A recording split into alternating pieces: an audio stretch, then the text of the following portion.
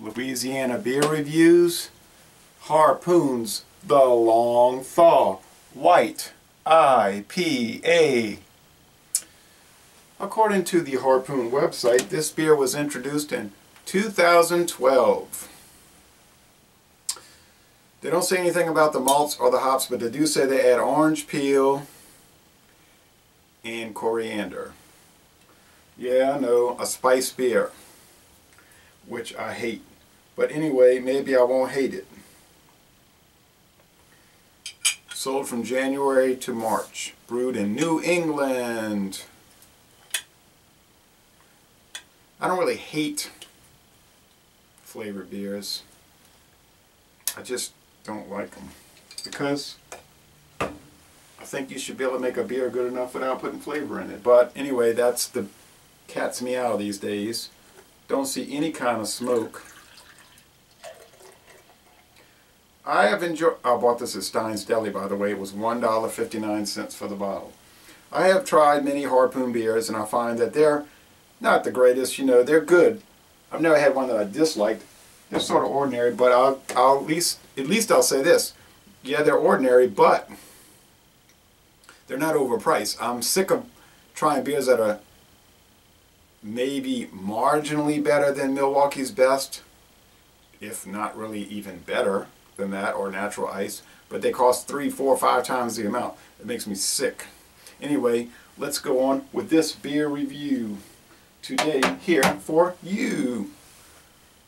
Well, thick, pretty thick white head, and a hazy yellow gold appearance, and there's a lot of grit in there, and when I switched the bottom it put even a cloud, a descending cloud, which you might be able to see on video.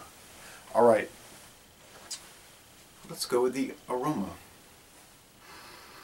Well, it does smell good. It's pungent, it's white bread, it's coriander, it's orange peel, all of those elements. It's hop oil. It's a very rich and inviting aroma. And like I'm saying, I don't like flavored beers, but I'm reviewing this within the context of the flavored beer.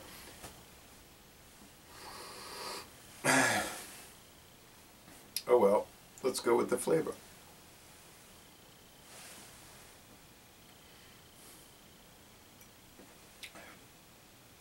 Very, very citrus oriented.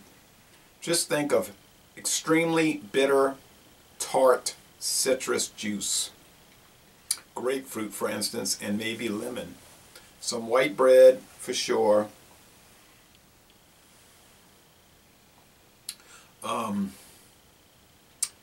Sweetness to the hilt. A lot of bitterness. They're saying 6.2% alcohol. Don't pick up any alcohol. 45 IBUs. It seems about right. Introduced in 2012. Gets a very good score on Beer Advocate. The bros say outstanding. But there's only 2 ratings on Rate Beer, which is strange. But only 2 ratings is not enough to even talk about. But nice lacing around here. The mouthfeel is, well, it's light. It's sort of watery. You pick up a little tap water too, by the way. Wheat beers, tap water. The finish is not really dry. No, it's more like wet. And it is refreshing here at 8:30 in the morning, and the drinkability is super duper.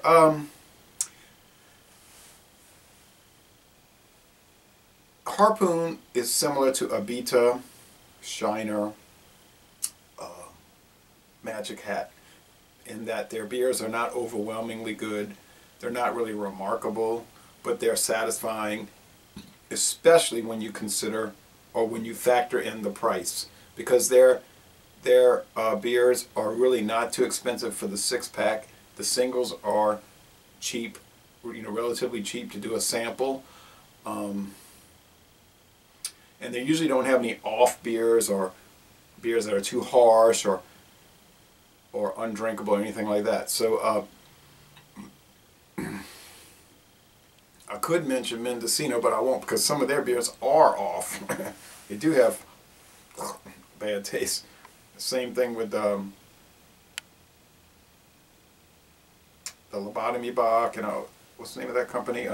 They put out some foul stuff, but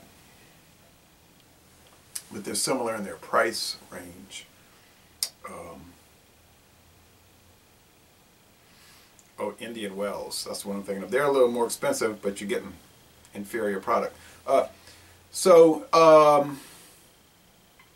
These beers are good because they kind of introduce people to the craft beer market. They're not ultra, deep speculative beers. They're not super gourmet.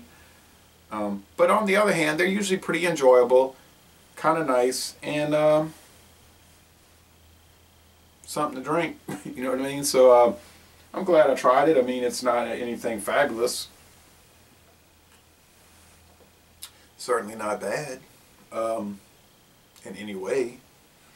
So what do you say about a beer that's pretty much all upside and no downside? Well, you have to give it a high score. I don't know what else to say. I'll give it an A-. It's excellent to the lower end of excellent, but I mean, hey, if you're at the lower end of excellent, that's like kind of like winning a gold medal, and can't complain about that. I like it. It's got a really nice bitterness, like real mellow copacetic bitterness. Definitely a winner. Like I said, not overwhelmingly great, but certainly good. Anybody says this beer is bad is cuckoo. So, ladies and gentlemen, Bon Temps Roulé. This is an acceptably excellent beer, if that makes any kind of sense, and I think you understand what I'm saying. And I'm going to end this review by saying, y'all come on down to New Orleans!